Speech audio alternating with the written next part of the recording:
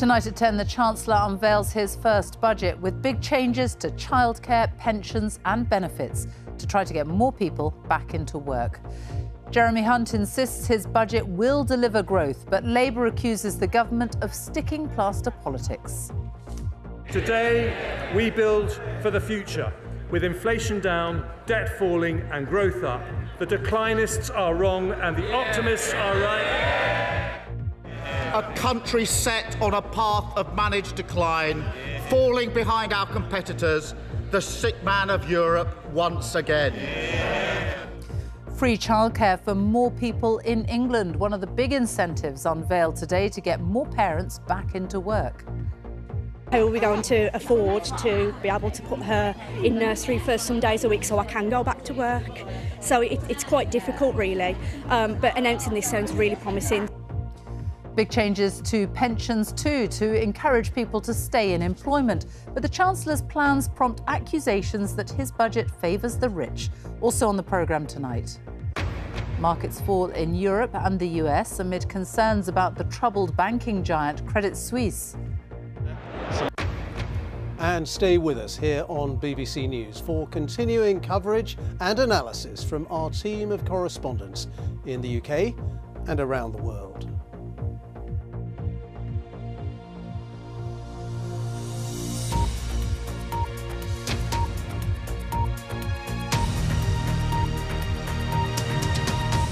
Good evening. The Chancellor, Jeremy Hunt, has pledged to build for the future in his first budget, promising it will deliver growth. He told MPs that the economic forecast has improved. The economy will shrink slightly but avoid going into recession this year, with inflation predicted to fall to just under 3% by the end of the year. The big focus was on getting more people into work, with changes to childcare, benefits and pensions. In England, free childcare will be expanded to all children over the age of 9 months, with up to 30 hours a week for eligible households. There'll be money for schools to provide wraparound childcare outside the school day. That's from September. On benefits, there are plans to apply universal credit sanctions for those refusing to work more rigorously. On pensions, there are changes to tax rules to enable high earners to save more into their pensions tax-free. It's hoped it will encourage people, particularly senior doctors, to return to work. But the government's independent forecasters, the OBR, say we still face the sharpest fall in living standards since the 1950s. And Labour has accused the government of sticking plaster politics. Our first report tonight is from our political editor, Chris Mason. When will things actually get better, Chancellor? There have been rather a few Chancellors of late. Here is the current one, Jeremy Hunt, the fourth in a year, and a big personal moment. At one end of Downing Street, his wife and children. At the other end, out on Whitehall and beyond, this again. Striking workers, schools closed, demonstrations. Money to end the strikes, Chancellor? The answers, or lack of them, would come down the road in Parliament. The overall message, things are tough, but improving. I report today on a British economy which is proving the doubters wrong. Yeah. The UK will not now enter a technical recession this year. Yeah. Soaring energy bills have been a massive factor in crippling family finances in the last year. The government's help to ease the burden is to be extended until the summer. This measure will save the average family a further £160 on top of the energy support measures already announced. Here's another choice the Chancellor's made, maintaining the 5p a litre cut in fuel duty and not putting it up in line with rising prices. That saves the average driver £100 next year and around £200 since the 5p cut was introduced. Yeah!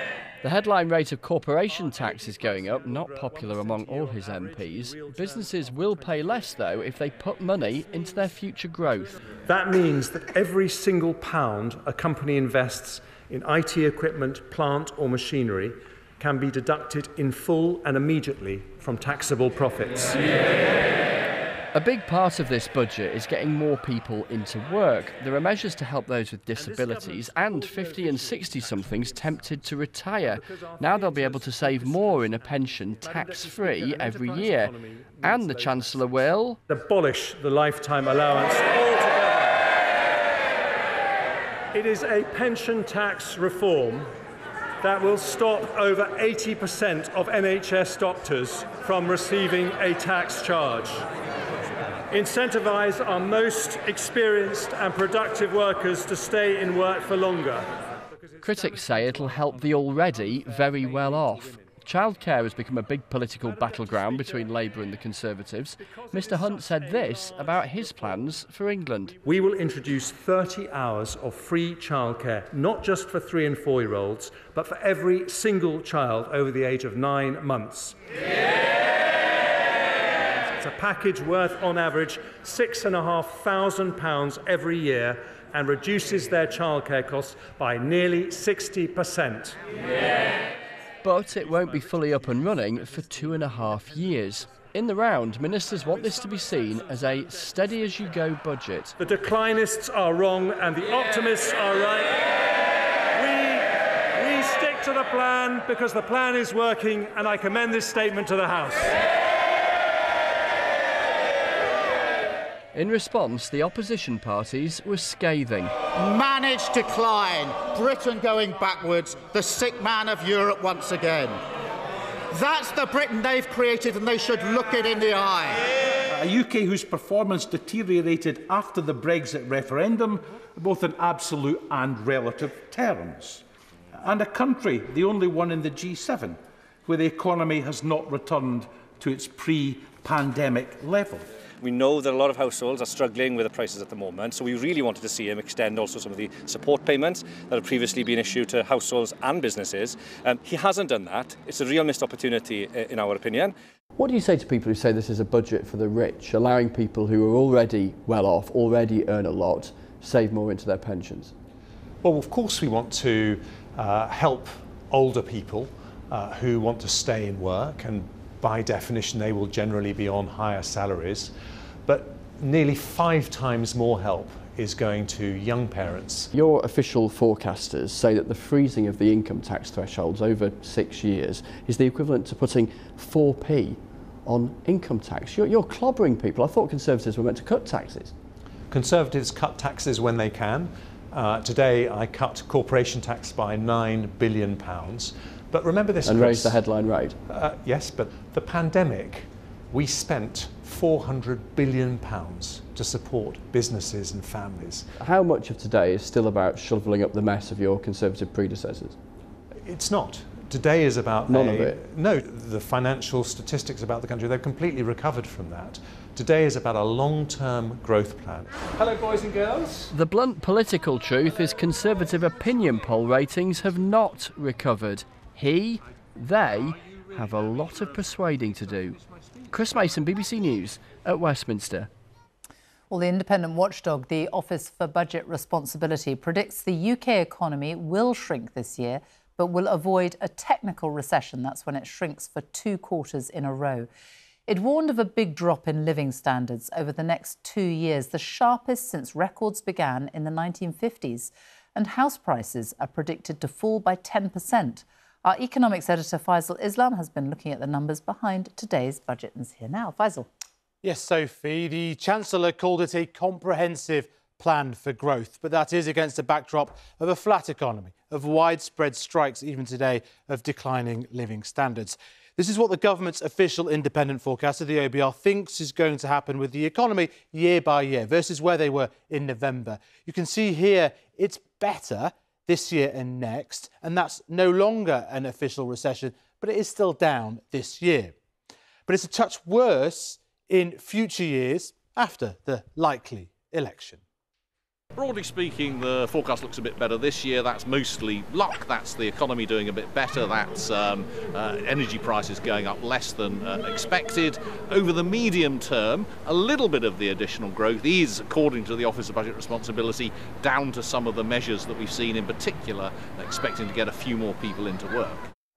Now, what's underlying all this? The Chancellor's central aim is a plan for growth that implicitly acknowledges two core ongoing problems: a lack of workers and very low investment. The OBR has given a verdict on the Chancellor's measures, an early marking of the homework, if you like, and they say yes, it could boost the workforce by between 55 and 250,000 as a result of those measures, childcare, pension, sickness benefits, compared to a loss of some 500,000 workers since the pandemic. So that could be material for the economy. But on the other problem, investment, look at this, the pattern for the new corporation tax break. Those new allowances lead to a boom in investment in the next couple of years, but then a quite sharp correction as the policy is assumed to end. And actually, in those future years over here, it's less investment than what was forecast before the policy announcement. So net-net, the official forecast is no overall improvement in investment from this three-year policy. However, there were dozens of other policies to try to jumpstart high-tech growth in key sectors from medicine to artificial intelligence up and down the country. But even if that does work perfectly in boosting growth, it will take some time to escape the shadow of the current hit to spending power.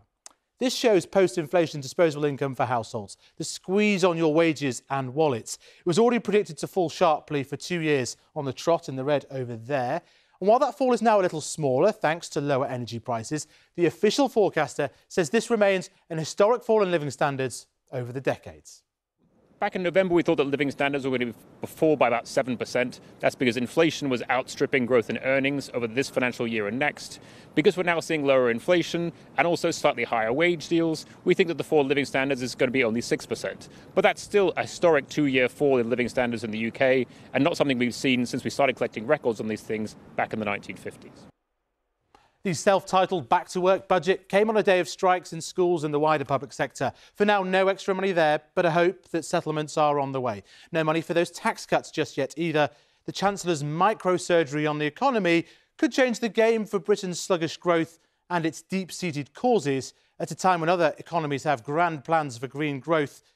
He and his Downing Street neighbour will need to deliver results very quickly. Sophie. Faisal, thank you. Well, the UK has one of the most expensive childcare systems in the world. Free childcare in England is now being expanded to encourage more parents to return to work. This is what has been announced today.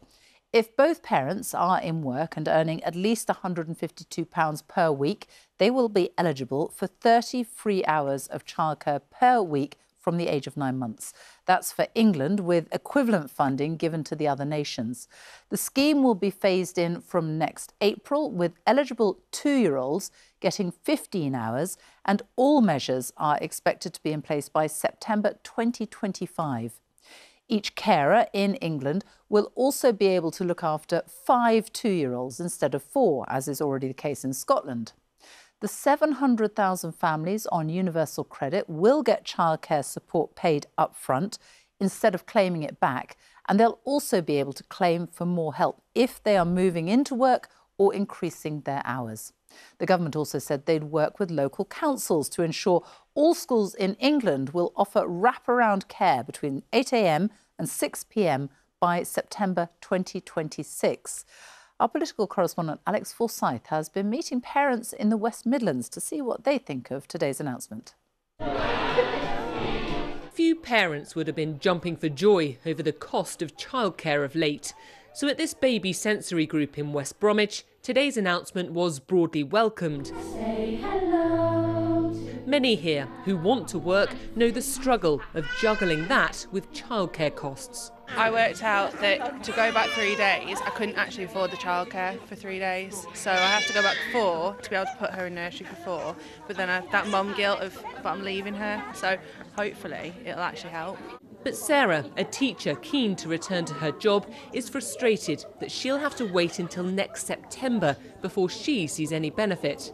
In that year, how are we going to afford to be able to put her in nursery for some days a week so I can go back to work?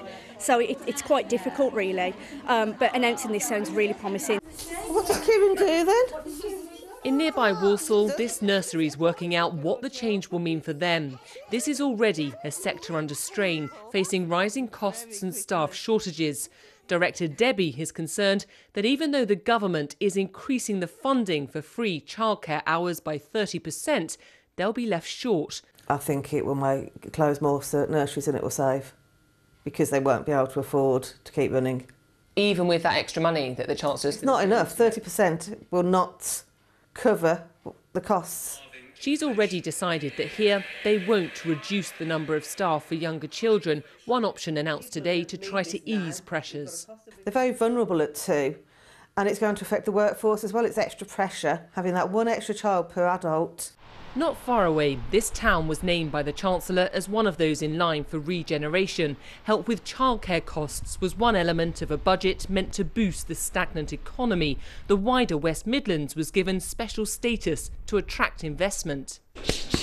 But at this martial arts club in West Bromwich, some challenges feel more immediate. Here, the extended help with energy bills is welcome, as is the promise of falling inflation. But the reality now is still tough. We've ended up paying £575 and gone up to £1,100 a month in rent. Your rent's doubled? Yeah. How's that affecting you? Hard work at the minute, because we can't afford to eat. I feel like sometimes a lot of the food at college is also quite expensive, so I'm struggling a lot as well for money-wise in that situation, because a lot of stuff has gone up in price. The club leaders, though, are hopeful for the future. We try and create an environment where people see opportunity, even when you're in areas such as West Bromwich and the West Midlands, which doesn't have a lot of prosperity compared to other areas. Some economic optimism might have been the tone the Chancellor was trying to strike. The question, though, is whether his budget leaves people feeling better off. Alex Forsyth, BBC News, West Bromwich. Well, there were significant changes announced to a range of benefits too to encourage people back into work. Our social affairs correspondent Michael Buchanan is with me now. You've been looking through it. What has been announced? Well, in broad terms, the benefit system makes a distinction between being ill and being disabled, and to get additional payments, claimants have to go through 2 separate tests. The government's plan is to scrap the work capability assessment, which is the test they currently use to decide if someone is too ill to work. From 2026, the only people who will get that top-up payment are those who qualify for the main disability benefit. And crucially, they'll be allowed to keep that money even if they get a job. But there will be a group of people who are ill but don't qualify for the disability benefit who will not get that top-up payment. The government are also planning to use artificial intelligence to automate benefit sanctions for those who fall foul of the rules, particularly if they turn down a job. It's worth pointing out sanctions are at near record levels at the moment, and the literature suggests they don't really work in that way. And finally, a word on those over 50s that everybody's trying to get into. Work have stopped working since the pandemic. The research suggests that just 1 in 10 of them are relying on benefits to get by, so the welfare system is possibly not the best way of getting them into work. Michael, thank you. The Chancellor also unveiled some specific measures for Wales, Scotland and Northern Ireland today. In a moment, we'll hear from Emma Vardy in Belfast and Thomas Morgan in Cardiff. But first to Alexandra Mackenzie in Glasgow. Many of today's announcements don't apply here in Scotland. Instead, the Scottish Government will get £320 million as part of the block grant and could choose, for example, to extend free childcare. The freeze in the energy price cap does apply to Scotland. That's been extended till the end of June. And the freeze in fuel duty for another year. In the arts, up to £8.6 million has been given directly to the Edinburgh festivals. This has been welcomed by the Scottish tourism sector. The SNP say this is yet another wasted opportunity by the UK government to help businesses and households through the cost of living crisis. On Jeremy Hunt's first headline announcement on childcare, the Welsh Labour government is already coming under pressure from opposition parties to follow suit.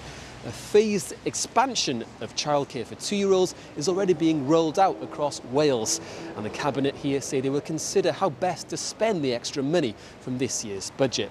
Now, on Jeremy Hunt's second major announcement, the expansion of the energy price cap guarantee, that is important for 2 reasons here in Wales. Firstly, because generally homes are older here and less energy efficient. And secondly, because wages are lower, which means a higher percentage of household income goes towards fuel payments compared to more affluent parts of the UK.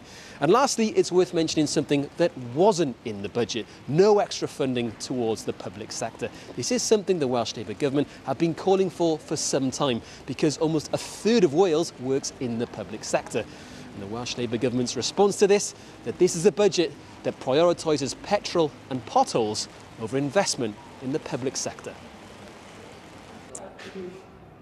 Overall, the Treasury says Northern Ireland is getting an extra £130 million of funding over the next couple of years. It's not going to feel like an awful lot here because local finances are under extreme pressure. That free childcare won't apply to Northern Ireland because that's something for the devolved government at Stormont to decide whether to follow. And there's no government sitting here at the moment because of divisions over Brexit. As for the energy price cap, well, customers in Northern Ireland already had a little more generous relief from energy bills earlier on this winter. So in effect, energy prices here will increase slightly. There was one or two other pots of money for specific things in Northern Ireland, one of them being Northern Ireland's tackling paramilitarism programme. There's an extra £3 million for that. It's something pretty unique to this place. It's to help communities deal with the effects of the armed gangs that still operate here. Emma Vardy there. Well, there was a lot in the budget today. The Chancellor was on his feet for an hour. So let's have a look at some of the other measures that he announced. The energy price guarantee will remain until the start of July. Those on prepayment meters will be charged the same as those on direct debit. To help pubs, the tax on a typical pint of draft beer will be frozen from August the 1st, and cigarette duty will increase by 15%. For drivers, fuel duty has been frozen for another year, and there's £200 million for pothole repairs in England. Our business editor, Simon Jack, is here on what it all means for business. Simon. Thank you, Sophie. Yes, the Chancellor has badged this as a budget for growth, and he needs business to help him deliver on that promise. Now, something many businesses were hoping the government might reverse is the rise in corporation tax from 19 to 25% from April the 1st. That will be the rate of tax on profits over £250,000. The government says only 10% of companies will pay that rate, but it goes ahead. But to soften that blow, the Chancellor will allow companies to deduct every pound they invest in new IT, new plants, new machinery from their profits, meaning the more companies invest, the less they pay. But that's replacing a more generous scheme which ends this month. And it's only promised, the new scheme, for 3 years. Now, the government also wants some of those who have left their jobs to return to the workforce. We've heard about childcare measures, but there were measures aimed at older workers too. The cap on the amount workers can put in their pension savings over their lifetime before having to pay extra tax, currently at just over £1 million, will be abolished entirely. You keep working, you keep saving, and the amount workers and their employers can put in their pension pot tax-free every year will rise from £40,000 to £60,000. Opposition parties say these are tax cuts for the very highly paid. And to further tackle labour shortage, this wasn't in the speech, but immigration rules will also be relaxed for some roles in the construction sector, including bricklayers, roofers and carpenters. Other sectors struggling to recruit, including retail and hospitality, are disappointed tonight they were not included. Overall, the budget watchdog thinks these measures will help boost growth in the short term, but the impact will fade if some of those investment incentives aren't permanent. Sophie. Simon, thank you. Another significant focus was on energy, as the Chancellor announced plans to ensure a quarter of Britain's energy will come from nuclear power. They are reclassifying nuclear energy as environmentally sustainable to drive more investment in the sector. It's already met with some opposition, as our climate editor Justin Rolat reports. The floodlights are on tonight and every night at Europe's largest building site. Work never stops at Hinkley Point in Somerset, where they're building the UK's only new nuclear plant. Nuclear power is big and it is expensive, but it does deliver dependable energy 24/7, and the Chancellor confirmed today the UK's low-carbon future will involve much more of it. Nuclear is essential as part of a future energy mix with wind and solar, renewables as a whole, in order to produce the amount of low-carbon energy we need to fight climate change. And if you thought this is what green power looks like, think again. Nuclear power is to be classified as environmentally sustainable, alongside wind and solar, the Chancellor said. Redesignating it as green means it will get the same investment incentives as renewable power, despite the long-term risks from nuclear waste. I mean, is it April Fool's Day? I mean, this is utterly ludicrous. How can an energy source be green when, for example, there is a huge amount of nuclear waste? We still don't know what to do with it. It remains radioactive for hundreds and hundreds of years. Nevertheless, we were told we can expect to see new kinds of reactors in future, including smaller scale plants that could look a bit like this. We learned today that a new company, Great British Nuclear, will help drive investment in these and other nuclear technologies. Justin Rowlatt, BBC News. Well, let's get a final thought now from our political editor, Chris Mason, who is in Westminster, the Chancellor's first budget. What's your assessment? What stands out for you? Well, a senior figure in government described it to me as a steady-as-she-goes budget, and I think tonight, as we step back and look at it, you can see why they attach that label to it. If we take a step back and look at the economic picture, it remains bleak. It's just not quite as bleak as some of the forecasts had suggested it might be by this stage. So disposable income remains squeezed, wages for many remain squeezed, the tax burden remains high. Jeremy Hunt's pitch is to say that he is a serious and careful custodian of the economy, trying to do what he can to lure people back into the workplace, trying to do something on childcare in England, an increasingly competitive political space with Labour also making their own offer there. And then there is the political spike tonight, where the argument looks like it's going to come in the coming days. And this is over this pensions perk for some of the highest paid. Now, the government is trying to lure people back into work or avoid them heading off into retirement and the golf course. Labour, though, think, hang on a minute, this is, in their view, hugely unfair. They're even comparing it with that cut in income tax for the very highest paid that Liz Truss briefly floated and then ditched. Will it prove that totemic? Who knows? Labour will try to make an argument out of it and push it to a vote next week. Our political editor, Chris Mason in Westminster, thank you. In other financial news, markets have fallen in Europe and the United States amid fears about the Swiss banking giant Credit Suisse. Shares in the bank slumped to a record low as investors remain nervous after the collapse of America's Silicon Valley Bank. Shares in other major financial institutions, including Barclays and HSBC, have also fallen sharply. Well, our business correspondent Michelle Fleury is in New York for us now. And Credit Suisse is one of Europe's biggest banks. Just how serious could this be? Yeah, I mean, I think it's safe to say that right now regulators are in a state of high anxiety. Fears are getting very real. We're talking about not just regional banks in America, but a global player, Credit Suisse, Switzerland's second largest lender, which saw its share price plunge to a record low after its top backer ruled out lending it any more money. Now, to try and calm nerves, the Swiss Central Bank and Swiss banking regulator issued a joint statement saying that they were ready to provide liquidity if needed. And what we've seen is that rising interest rates are beginning to expose cracks in the financial system. We should remind viewers at home that in the UK, if you have deposits of up to £85,000, those are protected by the Financial Services Compensation Fund. So despite all of these worries in the markets about banks, most people are safe. Still, what this does is show that everyone's faith in the financial system has been jolted by the events of the last few days, Sophie. Michelle, thank you. Football now, and Liverpool have been knocked out of the Champions League tonight. Having lost the first leg of their tie against Real Madrid 5-2, they were beaten again this evening. Here's Joe Wilson. What chance of success did Jurgen Klopp give his team before kick-off in Madrid? 1%. Well, coming from 3 goals down is part of Liverpool folklore in Europe. And of course they had to commit to attack. And of course that in turn left them vulnerable at the back. Still in it, their very nature, not often. Joe Wilson, BBC News.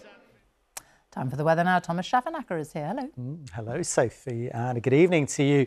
Really gloomy out there with outbreaks of rain, but I just wanted to imply that there will be a little bit of sunshine around too. It's not all bad, but I think overall we'll call it a damp picture for most of us on Thursday. Mild, though, and if you look at the satellite picture, you can see where the clouds are streaming in from the southwest, quite a broad area of cloud wrapping around an area of low pressure, and you can see that mild atmosphere spreading all the way from the Azores, engulfing much of the UK, not the very far north of Scotland. In fact, earlier on we had some snow across the Highlands, but eventually that will turn to sleet and then rain. I think after that it's just mild right across the board. Now the morning temperatures will be around 10 degrees in the south of the country, probably about 10 or so in Belfast, still cold in Stornoway, 2 degrees, and about that in Lerwick.